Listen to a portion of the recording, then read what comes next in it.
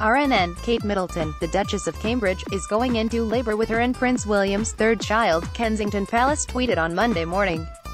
The palace said she was in the early stages of labor. Middleton is at St.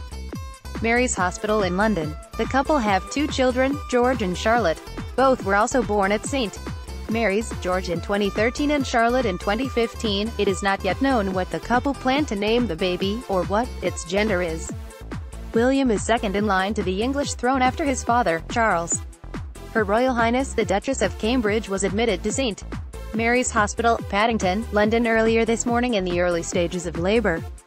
Duchess travelled by car from Kensington Palace to the Lindo wing at St. Mary's Hospital with the Duke of Cambridge, Kensington Palace, at Kensington Royal, April 23, 2018. Copyright 2018 Raycom News Network. All rights reserved.